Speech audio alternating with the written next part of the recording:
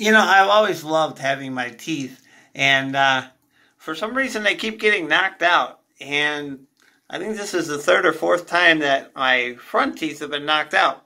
And I've always taken really good care of my teeth. I've been a person that's always listened to the dentist and what the dentist says and how to take care of your teeth. And then, you get these nice white teeth and then they get knocked out. And then they get put back and then they get knocked out and then they get put back. And now I think I'm on the third or fourth time that the teeth have been knocked out.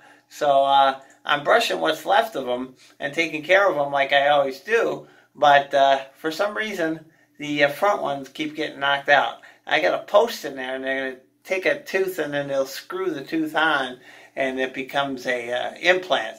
So I got an implant here, and I got a missing implant here. And the cat is really interested in it, and the cat is studying implants and dentistry.